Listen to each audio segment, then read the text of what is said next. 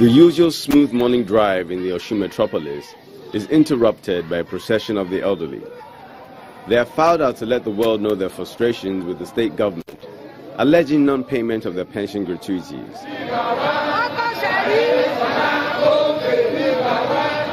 The presence of the police in the distance, which is to monitor the protest, does not deter the retirees in any way. All they want is their money, paid in full. The federal government came to his rescue to give him about 35 billion naira, specifically tagged salary bailout pension. Aregbesola on 15 July, he said by September 15, 2015, he will not owe anybody, be it worker or person, any kobo. But when the money came, he changed his mind, saying that he could not use the money to be paid for 20 years to pay pension and gratuity and salaries.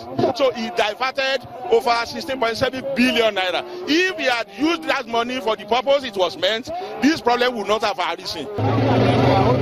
Those who are behind that the diversion must, from now, I say from now, bring our money back to Osun and pay us. Otherwise, they will see the wrath of God.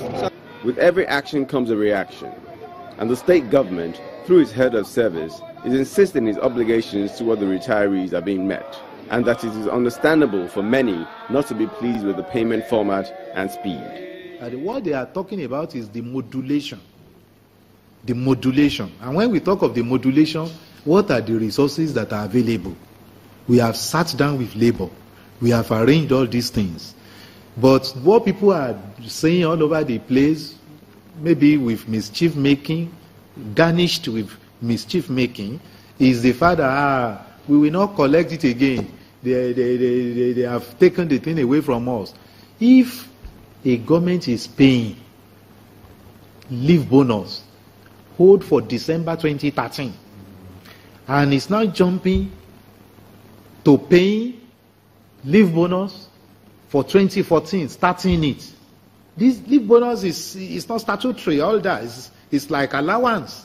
If a government is settling its commitment in such areas, how much less statutory payments that are salaries? For the pensioners who are on the streets, they remain adamant with their demands because they never expected to be drawn in battle against the system they served for many years.